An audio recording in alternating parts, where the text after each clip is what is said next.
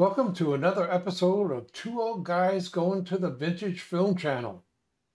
How you doing, John? What are we going to see today?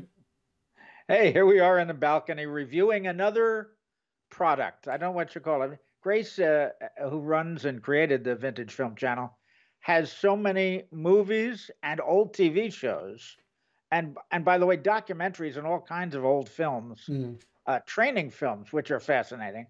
That it's hard to say that it's only movies or it's only TV. right. So what Art and I have been doing every week is kind of jumping around the line and at the Vintage Film Channel and picking something we thought was interesting. Right. This week, we picked a film noir, a real B movie film noir It's an uh, ever. called Apology for Murder. Right. And Art, you recognize that it was a blatant ripoff. Yes. As a matter of fact, it was double trouble because it was done right after a very successful movie called Double Indemnity. But you actually did more research on this than I did. This was based on a real um, murder that happened. Well, that's what I read, that it was a real, I guess, a real murder, made the headlines, made the newspapers. Right. Somebody wrote a book, and the book was made into Double Indemnity with Fred McMurray and Barbara Stanwyck. Became a big hit in 1944. A year later, a small studio created this movie based on the newspaper accounts. All right, so it's the same story, slightly different, right? But the same story. And of course, it's a B movie. Right. So who did they get? They got the queen of the B movies and a guy named, I call him Ward Cleaver, Hugh Beaumont. Yeah, that to me. That was the most fun thing, was seeing Leave It to Beaver's dad Yeah. as this bad guy. Yeah. So it turns out, as I did a little research, turns out he was a very popular actor. He did a whole bunch of stuff. Here he is arriving at his boss's house or something like that, where he meets the girl with the gams. There she is in the Right. chair. And she's So played by, he's by the way, that's played by Anne Savage, who was the Barbara Stanwyck role. And this is the guy Yeah, who's eventually going to get murdered. yeah, he's the husband. Right. Yeah. So and this guy's a reporter. So the Fred McMurray role, if you will, Hugh Beaumont's a reporter, and he's coming really to get a quote from the big guy behind the desk. And as he meets the big guy, his wife makes eyes at him, at the reporter. So they kind of hit it off in the beginning, and the wife makes it clear that she's really not in love with the her husband. She'd really like it if somebody would get rid of him. Yeah, because she's going to be, she understands that he's going to divorce her and cut her out. So Yeah, that's really yeah, good. And what happens here is he actually meets the wife by meeting her legs first, because I think that's what it. There you go. yeah, So yeah. Great look. yeah. But there's Hugh Beaumont. I'm telling you, this guy is Ward Cleaver to me. I can't find him as a bad guy. But eventually, of course, Well, she's also going wait, Fred to. McMurray on the same thing was My Three Sons, right? Wasn't he the That's father true. of the My Three Sons? So see, but I remember seeing Fred McMurray in lots of films growing up. Oh yeah. This is the first one I've ever, or the only one I've ever seen with Hugh Beaumont, which was why it was such a kick for me. Right, right. Well, let's. Fred McMurray and Barbara Stanwyck were big stars Right. compared to Ann Savage and Hugh Beaumont. By But the way, even though it was definitely a movie, and the special effects we'll get into in a little while, if you could even call them one, were so crude that yeah, they were laughable. But it was fun to watch how they made actually a fairly decent film on an ultra low budget. sure, sure. Do me a favor, Art. Yeah. Fast forward to about 5 minutes. Okay. Uh, Here.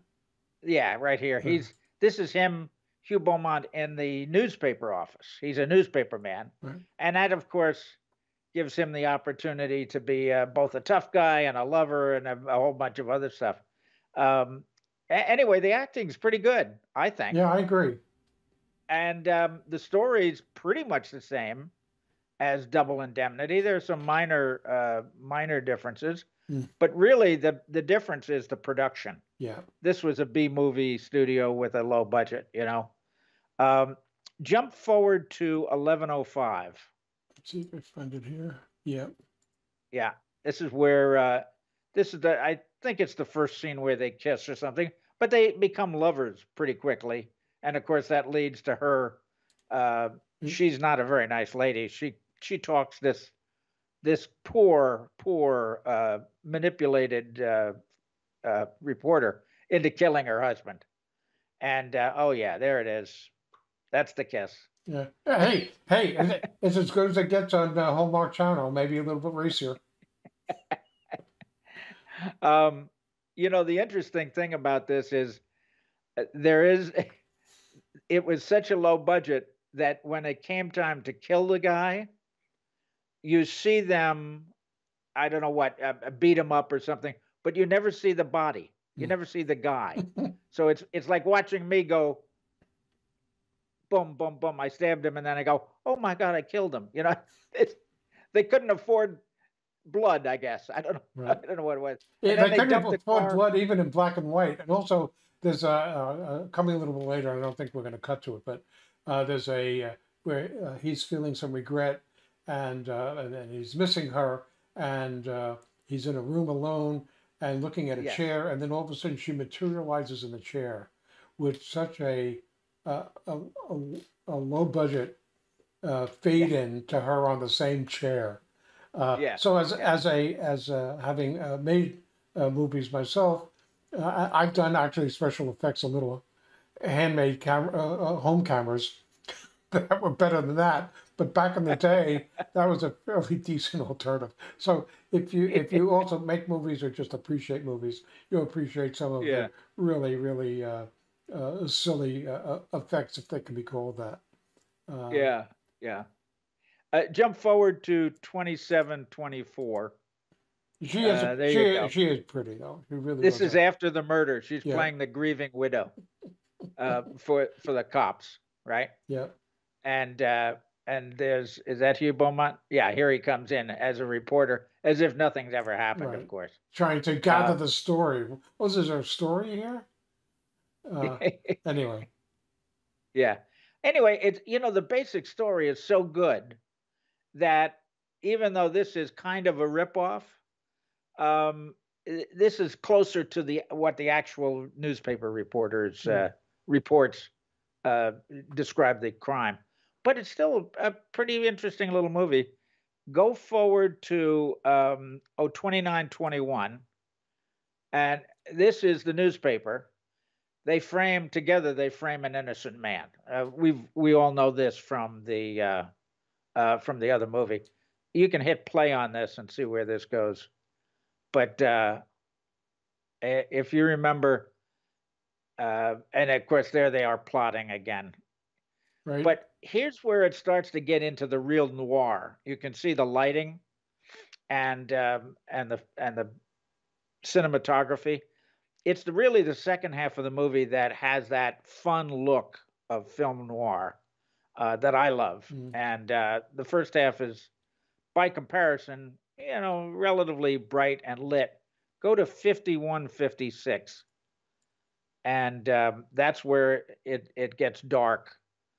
And this is the classic from here on to the end where she double crosses him. Right. Surprise, surprise. Yeah, but also he has regrets about this guy going to be put away for life or executed for a murder that they Yeah, know he didn't commit.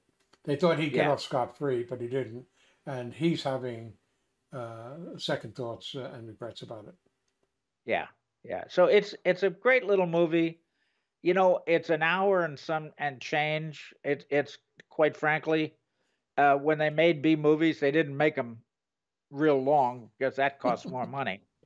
So it's fun to watch. It's almost the length of a. It's less than a length of a made for TV movie. And Quite frankly. it's also probably how if you're of a certain age and you're in our in our world of over 50s, that Yeah. you may have seen this as a kid, either on TV, more likely than that, Yeah. on TV. And if you're older than dirt, we're approaching dirt.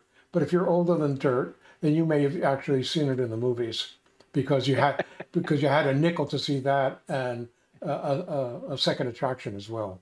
So you went Yeah. back in the day when it was live in theaters in 1945. I don't think there are too many Yeah. of you around. However, Yeah. here's the important thing. You can go to Vintage Film Channel, either as the website, or in this particular case, it's on the YouTube channel, and see literally dozens and dozens of these unique films that will absolutely, there's got to be at least half of them are going to bring some kind of memories from when you were growing up.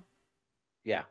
Yeah. Apology for Murder, 1944. I can't tell you the name of the studio. 3 letters, small studio.